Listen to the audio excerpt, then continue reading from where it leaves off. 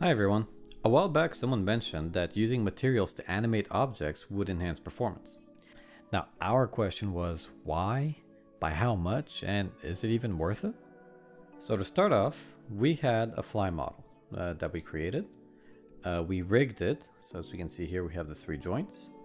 Each joint was bound, one for the core body, one for each wings. We gave it an animation over a few frames, as we can see right here, where the wings are rotating. And we also gave it material for the eyes, its own material for the body, and its own material for each wing. For the material, since the fly had materials for each of its body parts of importance, it was designed using the WorldPositionOffset node RotateAboutAxis as such. The x-axis was selected for the axis of rotation, here in the red, so it's rotating around that axis. A sine function that was clamped around a specific amount of angles resulted in it spinning back and forth, as we can see here. So we have time input, we have a frequency modifier, an amplitude modifier, and a sine function. Using this, we tweaked it a little bit into a material instance, and this gives us this sort of rate of back and forth. We added the object's pivot point, which just so happened to be the wing's center point. And finally, this rotation was made using the absolute world position. All this combined produced this effect, which can be seen in this fly here, where it's rotating about the axis, which is located on top of the fly. Depending on your mesh and materials, you may have to tweak this a bit to get the desired results. We tested skeletal animations and material animations over both small scales and large scales. At small scales, we had about 20 actors on screen at any one time, or 20 objects, should I say. And whereas for large scales, we had over 216, about 10 times more. We tested anim instances, actors with animation blueprints, static meshes, and actors that can produce both stacks of either more actors, children in this case, or HISMs. We first tested the typical FPS game, draw, and GPU, and here are the results. We noticed that, as expected, the static mesh and materials were the most performant at large scales and small scales. However, having 20 objects on screen did not seem to impact the performance too severely. When we went from 20 to 216, the performance tanked considerably for everything else except for static meshes and to some extent HISMs.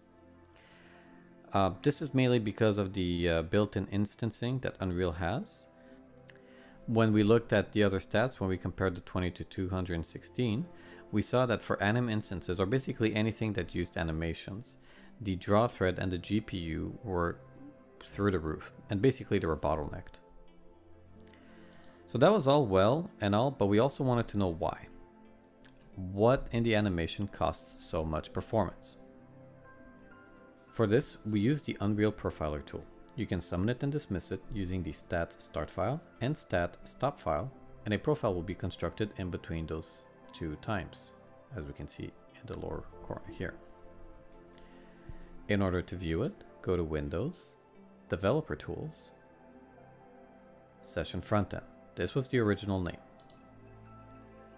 Once you open it, you have access to the Profiler tool, on which you can load the data that you've basically just created. And then you can take a closer look at what happened. In it, you will find basically a frame-by-frame analysis of what's happening and what tasks were being used at the time. Here are the results.